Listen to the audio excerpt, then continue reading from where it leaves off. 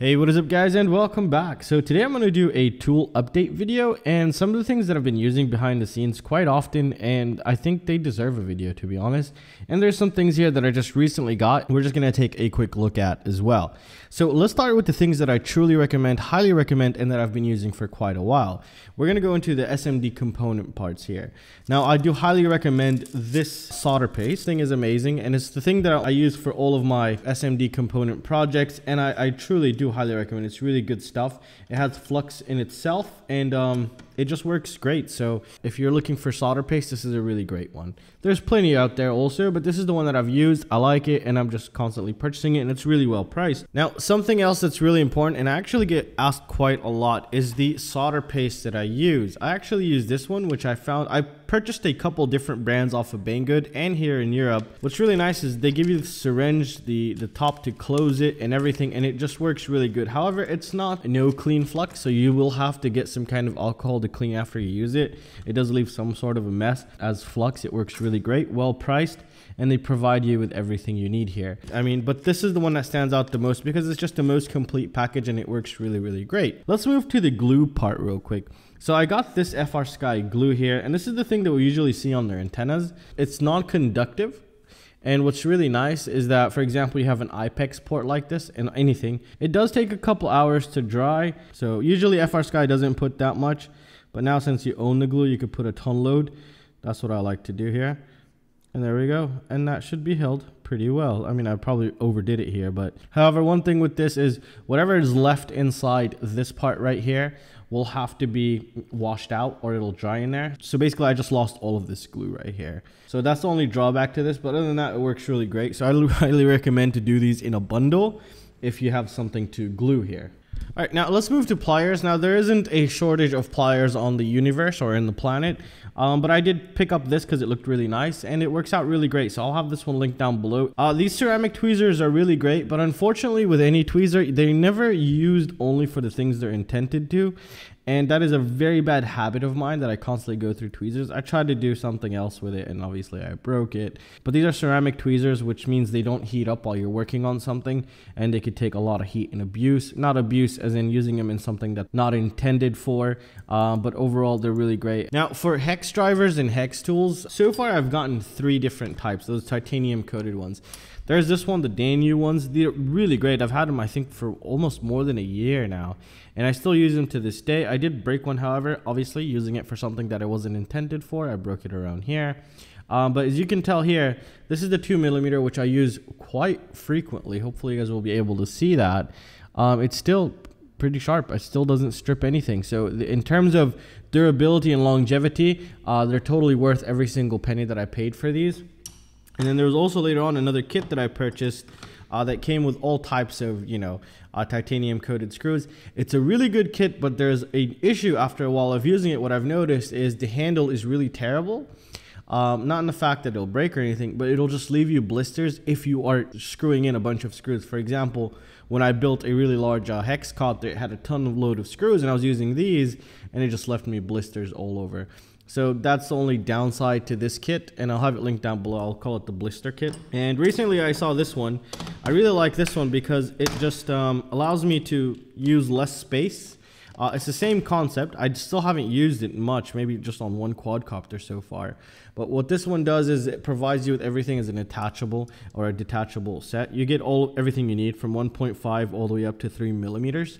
And it comes with this 3D printed thing in this case. So, I mean, it's nice that they provide something with it. So far, I haven't had much use of it. I just wanted to show it to you guys. So, I don't know if I'd recommend it just yet. But it sticks via just magnets. All right, now this one here, I've never made a video for it, but I do use it a lot. It's a microscope, an HD microscope. It has SD card expansion, so you can record directly to the SD card.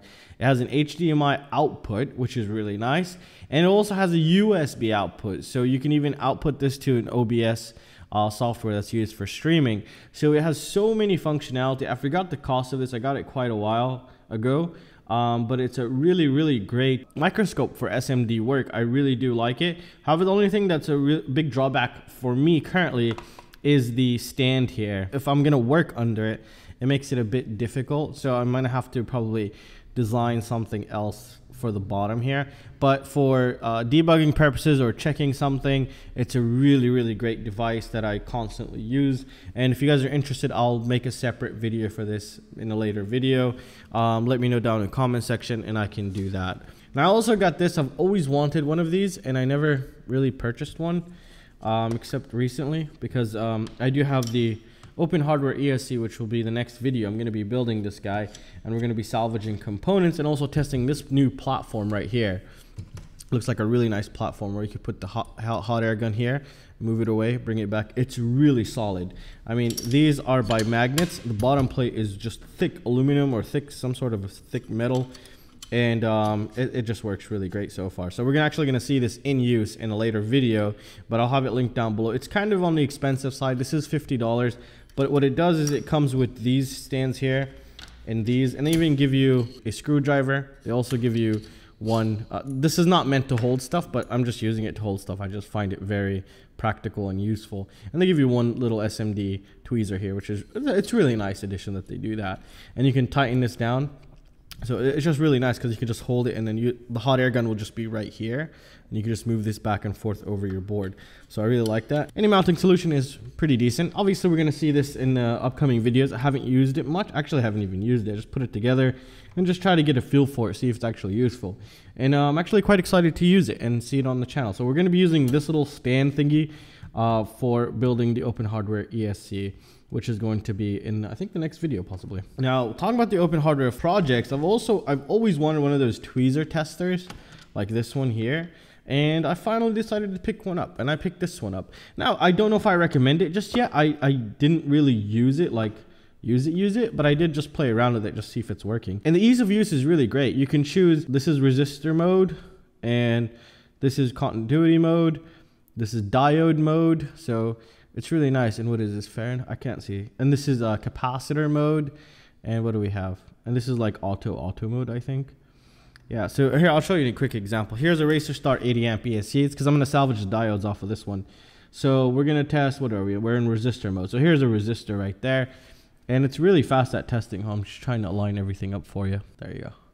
220 ohm resistor. It's really quick. Look at these really tiny resistors. I don't even think you guys will be able to see those. So I'm going to try to get everything in shot. You have to understand that it's really far away from me. So yeah, it's working great, but I still haven't had much time to use this thing. It'll have an update video later on. I just wanted to show it because I'm actually really excited to use it. I really want to use it. And it comes in a really nice box and some extra tips here just in case you ruin them. Supposedly these are gold plated. To be honest, I really don't care, but as long as it works, and it works pretty quick. It's way better than holding my multimeter and trying to probe at those resistors. However, I don't like the tips just yet, or maybe I'm just not used to them. So time will tell when we use this. Maybe I'll purchase another one. We can compare a couple of them together, which will be a pretty interesting video. And I'm also going to be creating an update video on my soldering stations because I do have quite a lot from Banggood. So we're going to revisit those. I tell you what's the benefit from this one, why I stopped using this one, why am I only using these two. So I think those are that type of information is going to be very useful, and that's what I'm aiming for here.